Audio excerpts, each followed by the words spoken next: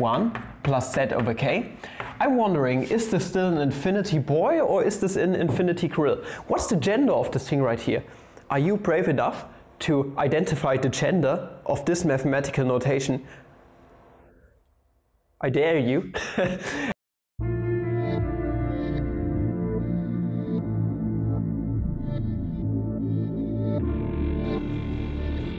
Good morning, fellow mathematicians. Welcome back to another video. It's once again time for Papa's series on weird as fuck functions that you are probably never going to use in your daily life ever again, but it's still fun to watch Papa derive all this shit that you can use to get rid of your spare time. Yeah, that's what I like to call the series right here. And today we are going to take a look at our gamma function once again. And this right here is the WEIERSTRASS definition. And our goal today is to kind of backwards engineer this WEIERSTRASS definition to the Euler definition of the gamma function. And we know that the Euler definition by now is exactly equivalent to our integral definition of the gamma function. So by the transitivity of our equivalence relation, namely the equal sign, we also are going to notice that this WEIERSTRASS definition is exactly equal to our integral definition. And this boy right here is bloody epic, because you see, this right here is the gamma function and this right here is gamma, the Euler-Mascheroni constant. So two absolutely great things in analytic number theory combined in one formula. So Gucci, bloody Gucci, my boys. And we are going to dive right in, so it really doesn't quite matter if you go upwards from the Euler definition of the gamma function or you backwards engineer this thing right here back to our Euler definition, so it doesn't quite matter. And also you see we have 1 over gamma right here, and shit is multiplicative on this side, so as long this isn't equal to 0, and it isn't, it's the gamma function, it's strictly positive in the positive reals, for example, it's never going to be equal to 0. Well, you can actually multiply both sides by gamma and then divide both sides by this stuff, and yeah, everything works out nicely. You can kind of extract your gamma function from it once again. So let's go ahead and get started. At first I would like to rewrite stuff a little bit.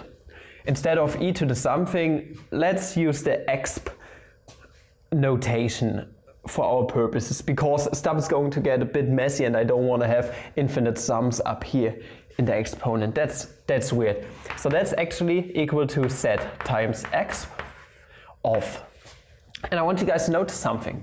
The gamma function is nothing but, well, the limit definition of the difference of two diverging series, namely the limit as n approaches infinity, and I'm going to refer to this limit as always as capital L, then of the harmonic series, the harmonic sequence, minus the natural log of n times z, okay, this is what we have, and then times this infinite product from k equals to 1 to infinity of 1 plus z over k. I'm wondering, is this still an infinity boy or is this an infinity girl? What's the gender of this thing right here? Are you brave enough to identify the gender of this mathematical notation? I dare you. And then we have exp of, okay, this is nothing but negative z over k. Okay, I've rewritten this in a fancy way, and I want you guys to consider we are going to let the limit as n approach infinity go to infinity. So we are going to take this limit right here. We also have another infinity up here, this. Why not take the limit as n approaches infinity also on this infinite summation? Okay, so basically we are going to get rid of this infinity, put an n right here and take the limit right here. Our exponential function is continuous, meaning we can drag the limit to the outside, to the front of the exponential function. And now it's a matter of convergence stuff, if those limits actually exist. But if this limit actually exists, we can take those two limits and drag them to the front, okay? Do a limit Hadoken right here, okay? That's something we can do. And well, we know that our gamma function exists, so why not do the limit Hadoken right here and bring all those limits to the outside, okay? That's something we're going to do now. Then we are going to end up with the limit as n approaches infinity of z times exp of, okay, we have z times the harmonic numbers minus z times the natural log of n. That's a nice looking n. I should write it like this as always, then I wouldn't really have to think about, yeah, k looks alike to n. Okay, and then we have the infinite product from k equals to 1 to n. Not the infinite product, it's the finite product now, of 1 plus z over k times exp. Okay, so you see, shit is abelian in the real numbers, for example, meaning the product of those two things multiplied together is the product of this thing times the product of the exponential function right here over all those k's.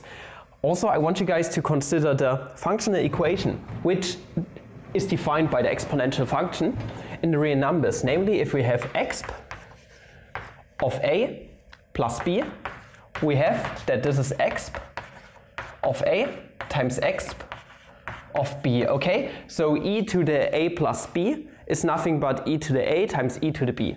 Meaning, if we multiply two exponential functions together, we are going to end up with the sum up here. Meaning, if we have a finite product right here of exponential functions, then we are going to have the finite sum of those arguments. So this is actually equal to exp of this finite sum running from k equals to 1 to n. Okay, I have to get used to this n right here. And then this is nothing but negative z over k. I hope you agree with me that this is true.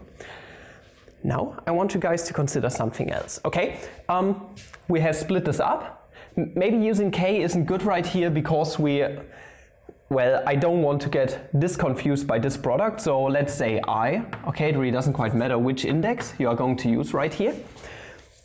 If we bring this negative z to the outside, that's just a constant. Okay, let's bring negative z to the outside. Then we have this sum right here running from 1 to n of 1 over I. The thing is, this right here are nothing but our harmonic numbers. Okay, cool. That's our harmonic sequence right here. And like I said, if we have this stuff, we are going to let it run over a different index. We can actually bring this to the outside, and then we have exp times exp. Meaning we can bring this exp, this exponential function, together and just add those arguments together. Okay, so that's fucking cool. So we have L, the limit of z times exp of, and that's why I've distributed everything into everything. Then we have z times the harmonic numbers minus z times the natural log of n, and then we have negative z times the harmonic numbers. Oh, here's where the magic happens. Okay, stuff is going to cancel out big time right here, and then times this finite product from k equals to 1 to n of 1 plus z over k. Okay, coolio. Now you see, we have negative z times the natural log of n. We can use the natural log properties to bring this negative z as an exponent to the inside. Okay, so we have negative z right here. If we take the exponential function of the natural log, it's just going to be this argument itself. So overall, this is the limit as n approaches infinity of z times, okay, this is going to be n to the negative z power times this product right here from k equals to 1 to n of 1 plus z over k. This has reduced pretty nicely, and now I'm going to make use of a little trick that we have derived when actually deriving our Euler definition of the gamma function. So we are just one step away of being actually done, so that's pretty cool. I want you guys to consider n once again, and we said that we can express n as nothing but 2 over 1 times 3 over 2 times ... up until, okay, we said it's of the form, well, n over n minus 1. We can put it like this, n over n minus 1, but then you would have to let your index run from 1 to n minus 1, okay? But we also said that's actually equal to n plus 1 over n. It's the very same expression, and in the limit it does work out, so in the limit nothing really changes. We are ending up with the same thing. So, to the z power, or to the negative z power in this case, because we have n to the negative z power, then that's actually equal to, well, a finite product running from k equals to 1 to n in this case of k plus 1 over k. Okay, this does work out nicely. So on the first term we have 2 over 1, nice, and on the second term 3 over 2. Hey, that actually works out quite nicely, and in the limit process we can actually write it like this. And don't forget your to the negative z power, but since stuff is multiplicative and we can drag this exponent to every and each term, we can just put it like this. Okay, I hope you agree with me that this is true in the limit. Meaning, overall, we are going to end up with the limit as n approaches infinity of z times our finite product from k equals to 1 to n. Now, I want you guys to notice we are going to let it run over the same index. So we can actually drag this whole product to the outside. That's something that works out with products. So products are really nice if you're not dealing with division by 0. And then we have 1 plus 1 over n.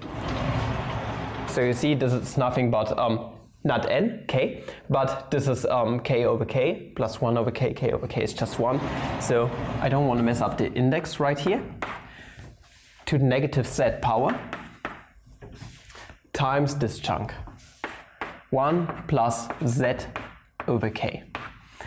And don't forget, this right here in the limit is nothing but our 1 over gamma of z, meaning if we take the reciprocal on both sides, so raising everything to the negative 1 power, we are going to end up with gamma of z is nothing but, well, the limit as n approaches infinity, that's nu n right here, kind of, this is 1 over z, so raising everything to the negative 1 power, and then we have this finite sum running from k equals to 1 to n of, okay, and our to the negative z power turns into positive z, so we have 1 plus 1 over k to the z power over 1 plus z over k.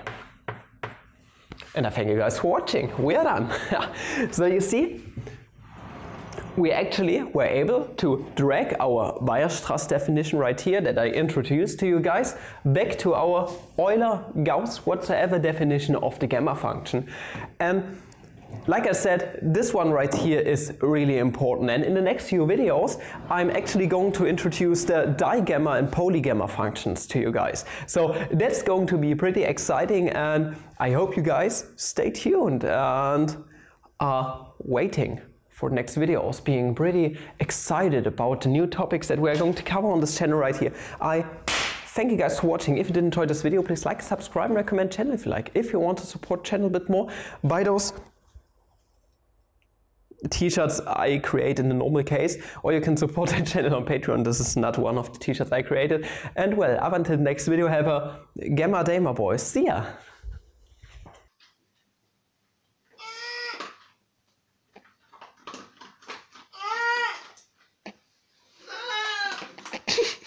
Hallo.